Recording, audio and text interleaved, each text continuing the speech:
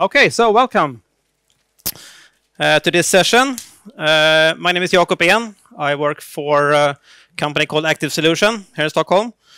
We're building custom solutions for our customers, mainly on the Azure platform. We have a very nice booth outside with AI Clippy and lots of cool stuff. And so please join us. Take a picture. All right. Sorry you had to see that. I am an Azure MVP. You have my contact info on this slide, so please come to the booth, talk to me afterwards, tweet me, or send angry comments on my blog. I love to have discussions around this topic and, well, most topics around software development and food, actually. It's interesting. So this is the title of the presentation, Real Programmers Commit to Master. So I thought that was a funny, I actually found this meme somewhere. And I thought it was a really fun title. So it's kind of tongue-in-cheek. So the session is really about what is sometimes called as trunk-based development.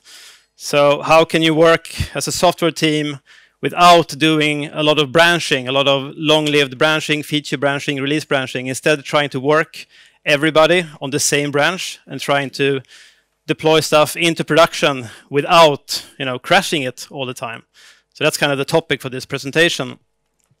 So I worked with a customer for a couple of years ago, and they're building this very complex product, big teams, distributed and so on.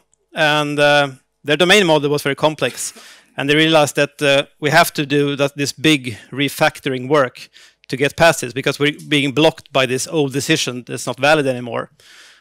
So they decided to, okay, this is going to be clearly, it's going to break a lot of things, so we have to create a branch for this. So it wasn't called the big refactoring branch, but it was called something else. And the idea was that this is going to take around 2 months to complete, so it should be fine. Let's do some merges along the way, and we'll be good. So that didn't really happen. So they started working. They did a lot of changes. Pretty soon they realized that we can't merge from master anymore because we made too much changes. So let's just go on and hope this will work in the end. So they kept working for, I think it was around 6 or 7 months. And this was a team of 6, 7 people working for 7 months in a completely different branch. And when it was time to say, okay, now it's time to merge back. Now we really need to release this stuff. It was like this. Everybody knew that this is really, really scary. And so, of course, it ended in this big bang merge, which is a concept. And it actually ended with this stuff not being merged at all. It was not possible to go back because it has changed into 2 completely different products. So I had to kind of pick this one or the new one, and they stuck with the old one. So all that work was completely wasted. Now, I think most people here know that this is a bad idea to do this long-lived branches and work for that long time before actually doing anything. But what about feature branching? How many here are doing feature branching? This is very, very common. So the idea is that when you start working on a new feature, you create a feature branch for that. So maybe you have a team on that feature or a few people working on that feature. And they can work now in isolation, so they can commit happily in there while other development keep going on the master, or you have another feature branch, because the idea is that you're supposed to be able to work, in parallel.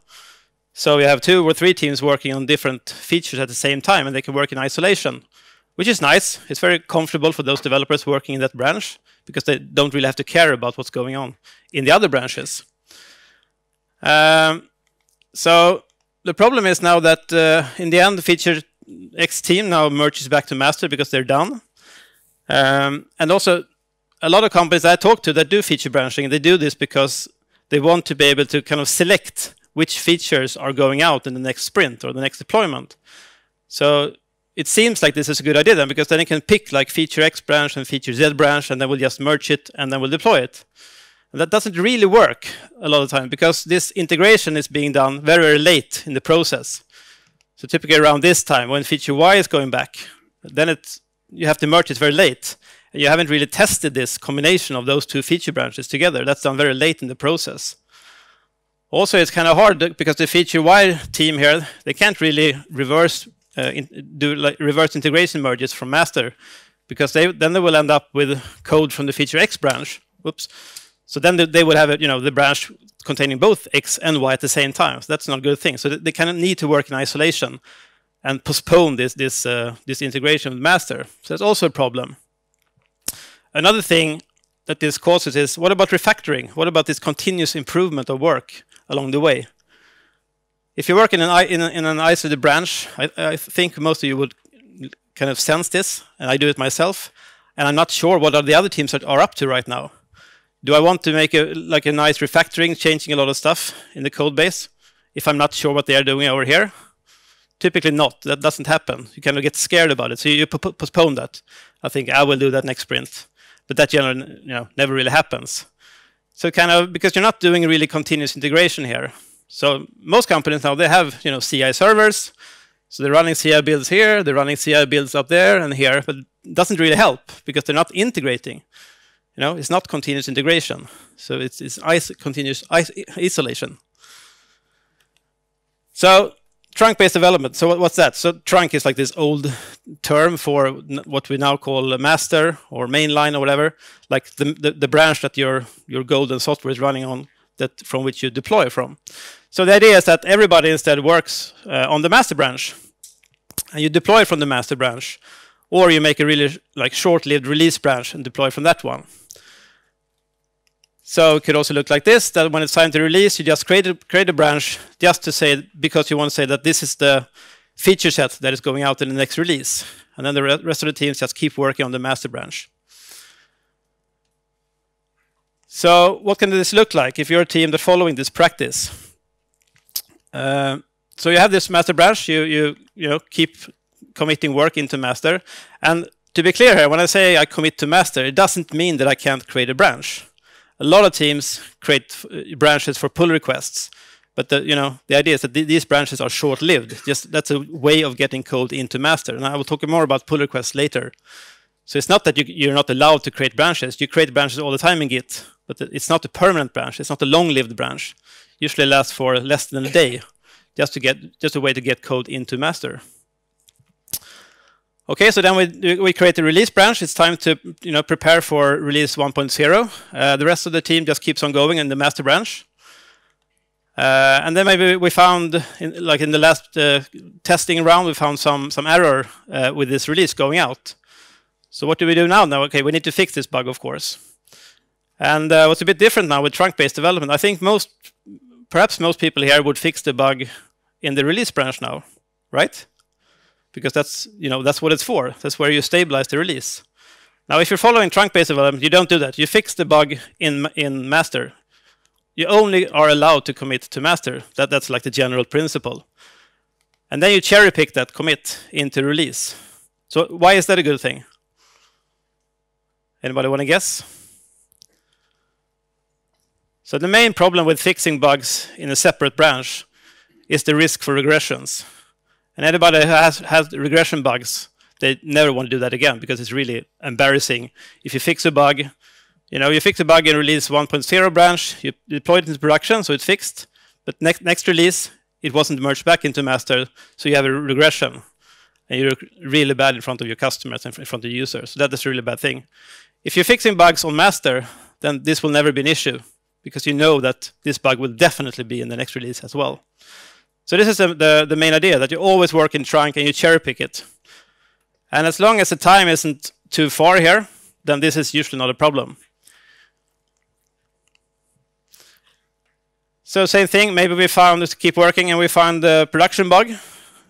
Same thing, we create a branch, and most people know, but some people don't know that you can create a branch, back in time. You don't have to, you can create a branch from a previous commit. So in this case, you would create a branch from the commit that is currently in production. Again, you fix the bug in trunk, you cherry pick it into your hotfix branch, and you deploy it into production, and you keep going. So this is the general idea around the trunk-based development. And just to mix the slides up, I want to do some short demos in between. And how many here are using Azure DevOps? A few of you. So for the source control and CI and so on. And actually Microsoft themselves are following this. The team that develops Azure DevOps, they are doing trunk-based development in their way. So that they have the same principle. You commit to master and you cherry pick that change into their release branch. So they actually built in kind of nice support for this procedure. So here is a pull request that I prepared that fixes something important. So I'm just going to go ahead and approve it because everything looks great. So now this is a pull request of when I fix something, and this is supposed to go into master. So I'll complete it. So okay, so now I have this change is going into master. So some build will kick off. But you can also see now that it's you get two options here. You get this revert, which is kind of undo, but then you also get this cherry pick. And this is for exactly this reason, because they do the same thing here. Now they want to cherry pick this commit into their release branch or hotfix branch. So in this case, I would select the target branch, and here I have prepared a hotfix for the February da. So again, and it would kind of, so this will in fact create a new pull request going into the hotfix branch. So I just click cherry pick, and now it creates a new pull request for me, taking that change to my release branch. So you want to make this procedure as easy as possible, so it doesn't become too much of a hurdle for the developers. So they kind of built in support for this workflow, and of course this is Git, so you can do cherry picking in a lot of ways. But it's kind of nice to do it in this way because now you also automatically get a pull request, because pull requests will then be associated with running builds and other kinds of verification along the way. So you don't make this quick fixes.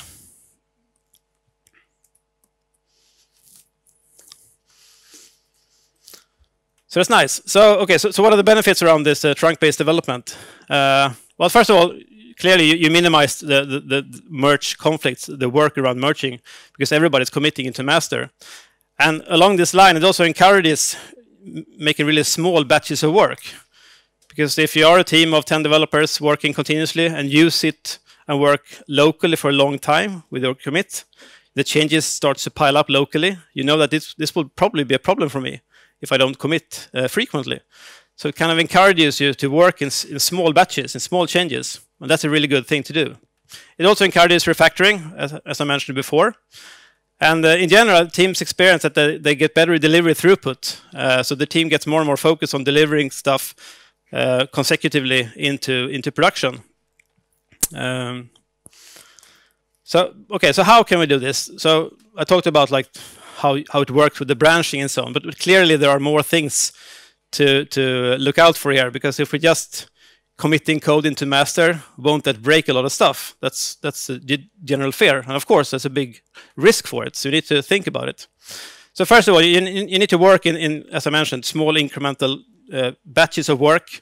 These changes in general need to be compatible, so, because you need to be able to deploy this stuff along the way, because everything going into master should be ready for release. But when you're working on new features, it will take more than a day typically to finish a feature. But these commits will go into production anyway, so you need to find ways to hide this work until it's finished. And to do that, you usually use feature toggles in a way to hide this feature from the end users until it's done. So we're going to talk about that. Also, you need to think about ways of enforcing quality in your changes. And you want to do that as soon as possible. As much as possible of this quality work needs to be done before the change actually ends up in master. Of course, you will still have this pipeline after master, and it will go through different stages, and you run tests against it. But the shorter this feedback loop is, the better. So you want to do things like, of course, running verification builds, running unit tests, doing code review, etc., etc. All these things to make sure that the code going into master is of as high quality as possible. And at the end, eventually, sooner or later, you will deploy bad code into production. Everybody does that for any kind of reason. And when you deploy stuff often into production, you want to make sure that if you're deploying bad code, if you get a problem, you want to try to make that problem impact as few users as possible. So instead of deploying a new feature to everyone across all your environments, try to minimize this, do this incrementally. So I'm going to talk a little bit about some deployment techniques that you can use for trying to make safe deployments. Okay, so feature toggles. So the concept is really easy. You have this maybe web page. You have a boring grid there, and you want to change that into a fancy graph. But that will take a while. I can't make that in 2 hours and commit it. I need to work for a couple of days, or perhaps longer. So you create a feature toggle, and feature toggle is just an if-else statement to keep it simple. And you deploy this with this feature toggle turned off, so the new graph is there, but it's not visible for the end users. And after 1 week, perhaps, it's ready, and it's time to turn the switch on, and now the users will see this new graph instead of that boring table. So this is a principle, and as I said, this is a glorified if-else statement. So the toggle itself is nothing fancy, so to say. And Martin Fowler, of course, has a long article around feature toggles, where he also classifies these toggles, and along the line of one line, you have this dynamism of how often does a feature toggle change. So, like in one end of the spectrum, you change the toggle when you release something, to where you actually change it with every request. For example, determining what kind of role the current user have. On the other, on the y-axis, you have the period of time that this feature toggle should exist.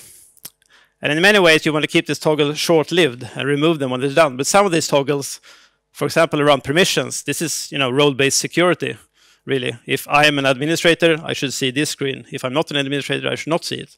That's really a feature toggle, if you want to call it that. So they will live for a long time.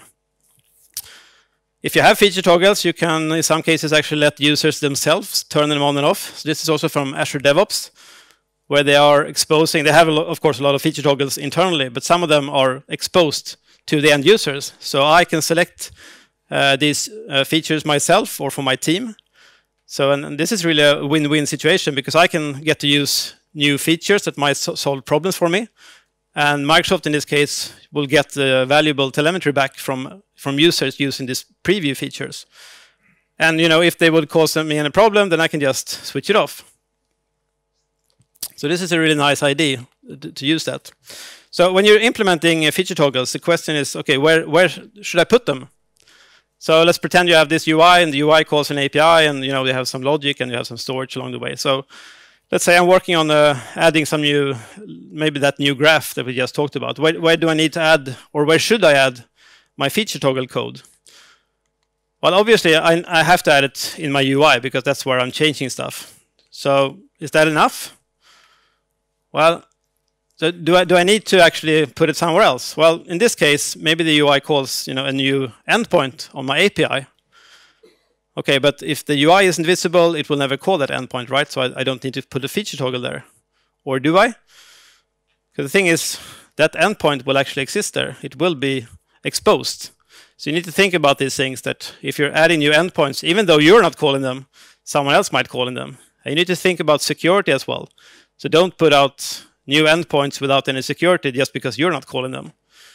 So in general, you want to put your feature toggles as high up as possible, as early as possible, but don't forget these publicly exposable layers. But you probably don't want to put it down here, because there's no point in duplicating this if-else checks all the way down here. That doesn't give you any benefit. It just gives you technical debt, really. So, okay, so let's in the case where I just talked about, if you have a web page and you just want to add something to it, that's the easy case. You just wrap that stuff with a feature toggle. But sometimes you make more changes. Maybe you're removing stuff, you're moving stuff around in your web page, you're adding stuff, you remove something else. So now it becomes kind of a cumbersome. If it's that many changes, do I need to put 15 if statements in my web page? Probably not. That's probably not a good idea. So somewhere along this line, it's usually better to just keep this old page and start working on this new page in parallel with the existing one. And they would use routing to so if this is an order page, this existing order route will just keep working. So all users will be directed to the existing page, and then you as a team can start working on this other page. And of course, there will be some duplicated code here, because you're basically copying the old one and start working on it. But that's fine, because this is for a short period of time. And when you're done, you can remove the old screen. But now you can also add, feature toggles to the mix, because when you're almost done, you're perhaps ready for a preview. So then you could actually enable this new screen for some pilot customer, for example, to get feedback. So feature toggles gives you this kind of nice way of exposing functionality to certain users and allow you to get feedback for it. So about implementing feature toggles, there are, I would say most companies that do this, they roll their own ones, they build this themselves, and it's not that complicated. And there are several different frameworks. This is for around .NET, so the end feature toggle and so on. But this is now so common, so there's also multiple different solutions out there that actually implement feature toggles as a service. So Launch Darkly, Rollout IO, Split IO, and there are more of them. They have SaaS services for implementing feature toggles for you. So instead of you calling your own code to ask if this feature available for this user, you'll call this service instead. And the nice thing is that they then also they have extra additional functionality around feature toggles. So it's not just answering yes or no on my question, because you can build functionality around feature toggles. So I just want to do a quick demo of Launch Darkly, which is one of these services. So in this case, I have some old demo application called Parts Unlimited from Microsoft. And I'm working on a new feature, which is the member portal. So and this is now hidden. It's going to show up to the top right, but it's now hidden behind the feature flag. And I can just quickly show you the code, what it looks like. So in this case, it's very easy. I use my SDK for C#. I send in the current user as the key, and then I'm asking, is this feature called member portal? Should that be turned on for this user or not? So it's very, very simple. So with Launch Darkly, then I get this, I have an account there, so I get this dashboard where I can create multiple products, and each product can have a set of feature flags. So in here, I created this feature flag called member portal.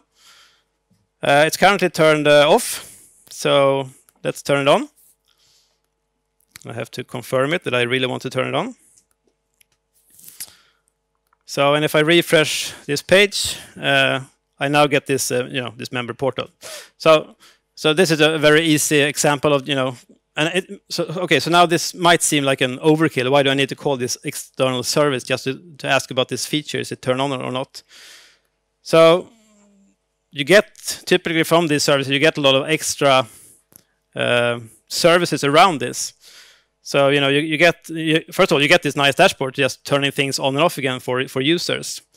And you get the statistics to see, is this feature flag used? How often is it used? And so on. You can also connect things like goals. So kind of like A/B testing. So you see that if I create this feature flag, if I show a new UI for a user, will that user is it more likely to, buy my products, for example? So you can create goals around this.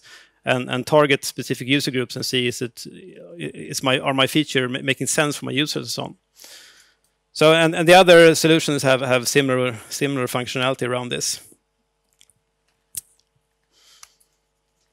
Has anybody used any of these services?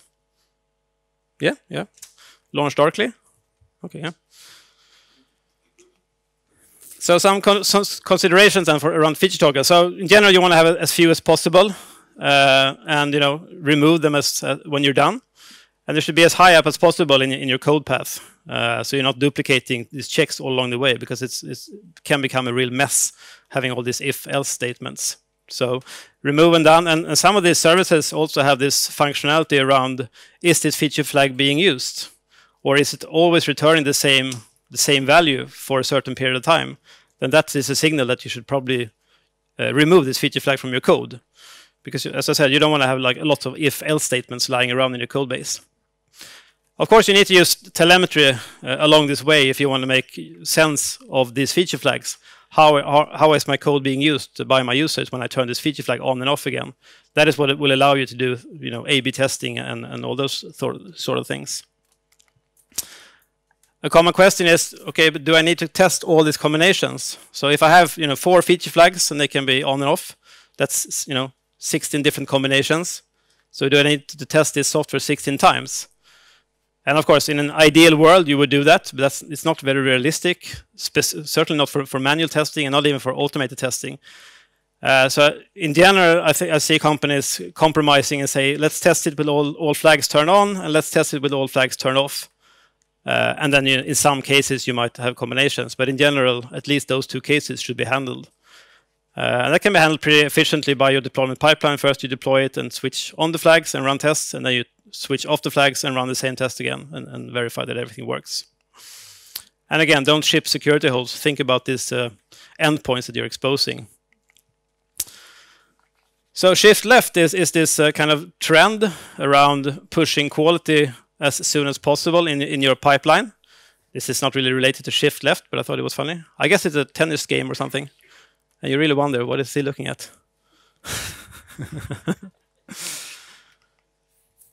So, you know, you have this deployment pipeline, your process of work, where change is coming in, and you have your CI pipeline and deploying stuff into production. And this is could be a lengthy process. And so this is about ensuring that you're checking your quality as soon as possible, as fast as possible along the way, instead of waiting and running all the tests in the end. Let's do it as soon as possible. So if you are using pull requests, then this is a great place for doing a lot of this work. So code review is an obvious thing to do if you're doing pull requests. This will allow your team members to have a look at your code for design guidelines, for the 4i principle. But you will also connect typically an automated build for your pull requests, and that allows you to do things like doing code analysis, security checking, and of course running a lot of unit tests and perhaps some fast integration tests. So this is now run before anything actually hits the master. That's really important to think about. Once the code is in master, we will of course continue to run tests against it. Then we typically deploy this into some test environment, and you run some functional tests against it. And those tests are typically slower. So that's why we want to run them a bit later. So as I mentioned, pull requests is a great place to do this. And most solutions out there have this concept of guarding your branches. So in Azure DevOps, you can set up a set of policies for your master branch to make sure that things are checked before going in there. So in this case, I'm demanding that every code change needs to be reviewed. I have to link the change to a work item describing why I'm doing this change, and I need to run a build that needs to be successful before I'm allowed to merge it into master. And you can add additional things like calling external systems and so on. So this is a great place to run these checks in. But of course, testing is really, really important here. That is really what's going to save you from a lot of deploying bad code into production. So this is the famous test pyramid that tries to describe what typical types of automated tests, plus you have manual tests at the bottom. So this is what it should look like. You have a lot of unit tests at the bottom. Then you have some integration tests. The test may be on the API level. And at the top, you have some UI tests that actually test the entire system. And you do some exploratory manual testing.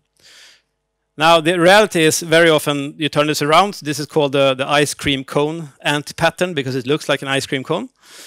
And this is very common that it looks like this. So one of my current clients are in this situation. They started investing heavily in automated tests a couple of years ago. And the thing is, when you start working on a kind of a legacy code base and you want to add tests to the mix, it's really hard to just start writing unit tests, because very often the code isn't really designed to be testable. And even if you start creating unit tests, you get very, very little code coverage in the beginning. So it's kind of a mental thing. It feels kind of, this doesn't give me anything. It takes time to get code coverage from unit tests. So it's very tempting now to do some tests on higher up in the chain, like integration tests or even UI tests, because they're not that hard to write. They're sometimes even easier to write than the unit tests, and they give a lot of code coverage. You can click around, using Selenium, for example, you can click around and hit a lot of code here. So it feels very nice in the beginning. But the problem is that, you keep working, you get more and more of these tests. And the problem with these tests they are, first of all, very, very slow. They're like 1,000 times slower in general than the unit test. But even more problematic is that they are, when they fail, they tend to be very flaky. So, so this customer that I mentioned, they typically have a certain amount of flaky tests every night. and then they just rerun the tests. It's very common because they know that eventually it will pass. So they rerun it multiple times. And this is not uncommon. And some tools, I think Azure DevOps has this option of rerunning failed tests. So they are not alone, for sure. And also, if the test fails for a valid reason, it's very hard to track that error down because it can be caused by so many things. If you're hitting the entire system, why did it fail? So it takes a lot of time to track down failed tests every morning. So I want to talk a little bit about some kind of a public case around this that Microsoft has published. So they have been doing this huge transformation the last couple of years from being this dinosaur delivering software every 2 years into this cloud-native company deploying all the time. And they publish a lot of very interesting articles around this. So I really recommend you. I included the link here. So go ahead and read these articles because it's really interesting how you can do these things at scale. So they were pretty much in the same situation as this customer talked about. So they had what they called nightly tests that took 22 hours. After those nightly tests, they ran a full automation run test, which took up to 2 days. And again, these tests failed frequently, which resulted in developers didn't really pay attention. They just left it. And so at the end of the sprint, that's when when they were kind of feature complete. Then they said, okay, let's start fixing these tests. And that could easily take another sprint, just fixing these tests, because they just postponed it and the tests were so hard to track down. So this was really slowing them down and causing a lot of frustration. So they did kind of this retake along with lots of other things. So back to this is 4 years ago. They stated some principles that should be true for working with tests and test automation. So things like tests should be written at the lowest level possible, prefer unit tests over anything else. And the product must be designed for testability. Things like test ownership follows product ownership. So the team working on a specific part of the product, they should also be in charge of the tests. So this is cross-functional teams. So you have both developers and test engineers and QA on the same team because it just makes so much sense. And what they also did was that they created this test taxonomy. And so this is one way of doing it, and it's I think it's a pretty nice idea that you categorize these different types of tests. So before they talked about how long this test took to run, so they had nightly tests and full automation run tests. Now instead they said that let's look at the dependencies of these tests. So you have like the unit tests and functional tests. So they had 4 different categories where the L0 one is the pure unit tests. They have no external dependencies, they can run in memory, and they can run really, really fast. And they also set like this thresholds. They should not take more than 60 milliseconds to run any given unit test. And if it's slower, the build will fail. So they enforce that. So the next step is the L1 test. So that's a unit test, but it has some external dependencies. It might hit the database. So this is for the Azure DevOps system. It's pretty heavy on SQL Server. So that's why in this case they allowed you to write tests targeting the SQL Server, and that of course will be slower. So average is around 400 milliseconds, and it can't be over 2 seconds. Then that test will fail, and so on. And then you have the functional tests, and these are then executed, on deployed systems. So the L2 ones are deployed, run against test system, and the L3 ones, they are actually running against production. So this is test the full deployment, and they're doing this in production. So this is really, testing in production that used to be a joke is now a reality, because it's almost impossible to have a staging environment that is identical to your production environment. It's a lot of work to just restoring data and keeping up to date with all changes. But even if you do, you still don't have the same amount of users testing your stuff. So it just makes more sense to run some of these tests in production instead. And they worked around 2 years, going from this old slow tests, the orange one, gradually replacing them with this new, faster type of tests. So over here, around 2 years later, they have these L0 tests, which is then maybe 90% of the tests are unit tests, and then they have a few functional tests that are executed as well. So this is slide I saw from Microsoft. So this is the current PR build. This build is run on every pull request. And at this point in time, they're now running 84,000 unit tests on every PR build. And it says 18 minutes here. I think it's, I saw lower numbers, but so maybe it's a bit up now. It used to run around 10 minutes. And this is important to keep this, this loop fast. It shouldn't really be more than 10 minutes. So I think they need some more build servers perhaps to speed these things up. Okay, so what about deployment? As I said before, even if we have all these quality checks, we will still deploy stuff into production that will cause problems.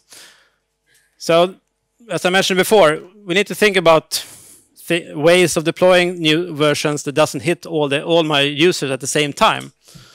So instead, try to roll out new versions incrementally. So this is things like Canary releases or dark launches. Two ways of describing basically the same thing, that you're not deploying everything at the same time. Instead, you're deploying it in stages. Also, this concept of separating a deployment from a release, and this is really what a feature toggle gives you. So deployment, that's actually deploying new bits to your servers, but release, that's actually turning on a feature for a user, and that's two different things. You don't have to deploy it and make it visible at the same time, because that's a big risk in general, because the deployment can go wrong itself, or the feature itself could be incorrect, and so on. So if you first deploy it, then you let the system run for a while, make sure everything is good, then you turn the feature on. That gives you an extra safety guard. And also try to implement automated release gates along the way here. Try to remove manual tasks and make sure that everything looks good. And I will show you some examples of that. So a Canary release. This is, you divide your user base into different groups, where you call the first group Canaries. And this comes from this old concept of the coal miners going into a mine. And to make sure that there wasn't any toxic gas there, they sent in this canary bird first. And if that canary bird kept singing, then you're like, okay, that's fine. That we can go down there. It's safe. And you can think about your software in the same way as toxic gas, really. You know, is this new version toxic or not? Let's hit it. Let's throw it to these canary users, these fools.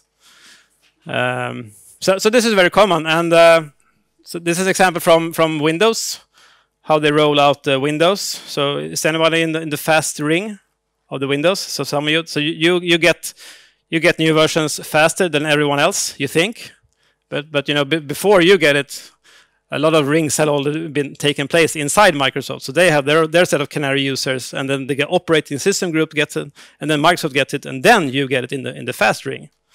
It's not as fast as you thought.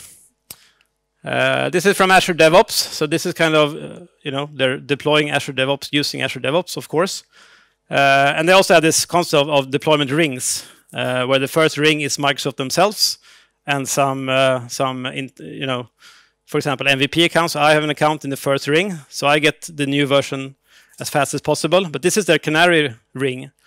So sometimes I get stuff that isn't really production ready, and they have to turn it off again. But I get to use cool stuff first. And then the next ring is one of the data centers. I don't remember which one, and then they kind of grow exponentially. So a full release in this case typically takes around a week, because they deploy here to rings here on Monday, and then let it cook there for like 24 hours, make sure everything looks fine, and then they move on to the next ring, and then the next ring, and so on.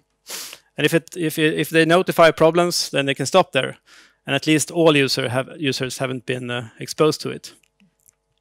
So if you combine this with feature toggles, you really have a mechanism to protect your users from your bad code, really. So you have this CD pipeline where you build your artifacts, and then you deploy it to your Canary users. So you deploy it, and everything looks good. Then you can swap this feature toggle and have this could be multiple feature toggles.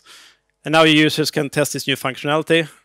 So typically you add monitoring telemetry to the mix here to make sure that everything looks good. And then after a certain amount of time, everything looks good, you go into the next stage and you approve it. And then you can deploy it to early adopters. You flip the feature flags and so on. And again, if something is problematic along the way, you can stop there. And at, you know, the last one, this should be like the big one. So here you have perhaps 90% of your user base. They would never see this new feature because it hasn't been deployed at all into their environments. So this requires you to actually physically separate your users into different environments, so you can deploy new versions to a targeted set of groupers of users.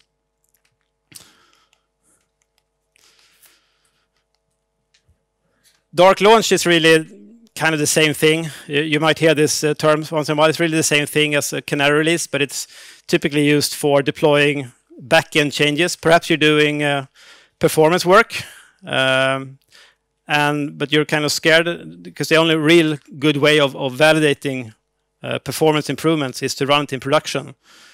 So typically you deploy this change behind the feature flag into production. You flip the feature flag on for certain accounts, perhaps, and this is now being executed in production, but your end user doesn't really know it. That's why you call it a dark launch. And when everything is good, you just remove the feature flag and you're up and remove the old code base or the implementation.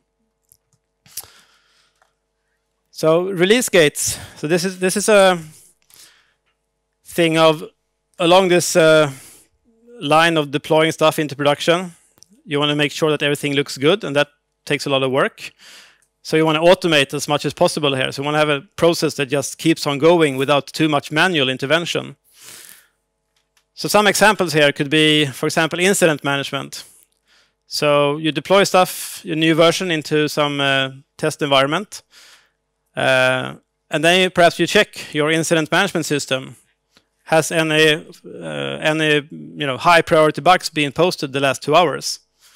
If not, then you can automatically just go on into production. So then you have this fixed schedule of 2 hours after the last deployment to test. This will go into production unless we have a high priority bug, for example. We could also check user experience. So this is using monitoring telemetry from your test system to see that has, for example, number of failed requests gone up since we deployed the new version. If so, that could be a signal that we should not proceed, and then maybe we stop here. We can also call external systems to ask for verification. We can check the infrastructure health, for example, for our production environment. So before deploying into production, check the health of the production system, because if that's unhealthy at the moment, maybe it's not a good time to deploy a new version at the same time. And these are things that you can check in an automated way. You don't need to do this manually. And I wanted to show you a demo of how you can do this in Azure DevOps, and other tools have similar solutions for this. So this is a deployment pipeline I have for a sample application where I have deployed it into a test environment. Then I ran a few functional tests, and then I want to go into production. But now it's currently waiting here to go into production. And so the reason it's waiting now is because I added some release gates to it. You can see back there. So in this case, I defined 2 release gates for my production environment. So the first one checks, just the case I talked about, check work items. So check my incident management system for high priority bugs. And in this case, there is a bug because I created it before. So I have a bug that is marked as high priority just in my incident management system, and that's why it's now waiting. It won't deploy it into production. At the same time, it's also querying Azure for monitoring alerts. Has there been any alerts recently in my production environment? In this case, it hasn't, so that gate is green.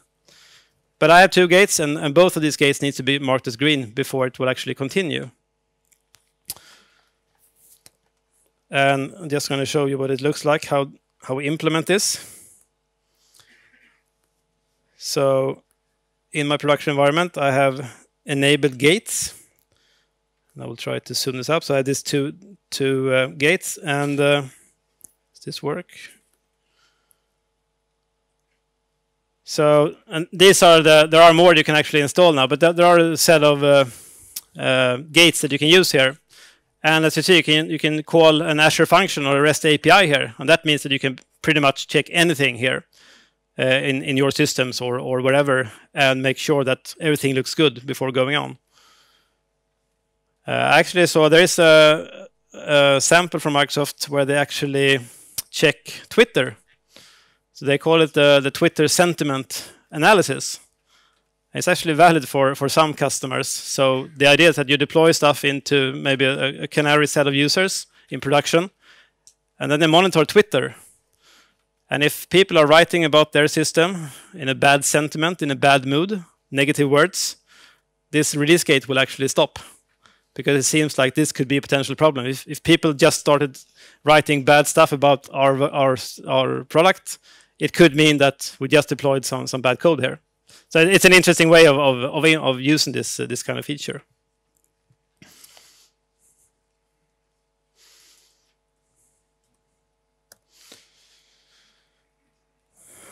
All right, so that's pretty much it, actually. So I talked different ways here how you can make trunk-based development work, and I just want to end with this quote from Jess Humble, the author of the Continuous Delivery book, which I think makes a lot of sense. So he says, trunk-based development is really about putting the needs of the team above the needs of the individual, and this is really true, because all these things that I talk about, if you talk to a developer about this, it's a very common reaction to think that this is it's more work for me. I used to be able to work in my branch over here, and I was very efficient at it. And that could actually be true. Maybe that developer was more productive in his branch alone, but the team wasn't. So it's really important to see the needs of the team, the needs of the company here, instead of focusing on my need. So I think this quote makes a lot of sense, actually. And this is, of course, valid of a lot of process things out there. So with that, I will say thank you. And again, come to our booth outside here to try AI Clippy, and also sign up if you're interested in doing bank ID integration. You can get some test vouchers there to do it for free. So thank you.